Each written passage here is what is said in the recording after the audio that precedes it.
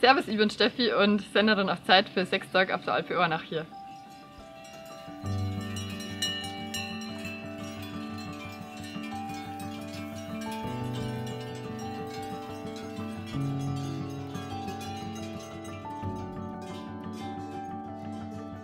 Ja, ich darf hier ein bisschen in der Sennerei mithelfen und generell den ganzen Arbeitsablauf hier erleben. Wie macht man Käse, wie werden Kühe gemolken, wo verbringen die ihren ganzen Tag. Dazu gehört natürlich auch früh aufzustehen, also 4:30 Uhr ist hier Antreten in der Sennerei gesagt und danach werden Kühe von der Weide geholt, melken, dann auch wieder in die Sennküche, Milch verarbeiten, bis dann am Ende des Tages der Käse quasi entsteht. Und ja, dann geht es wieder raus von der Sennküche, wieder auf Weide, Kühe wiederholen zum Melken abends und so um 19:30 Uhr ist dann der Tag vorbei.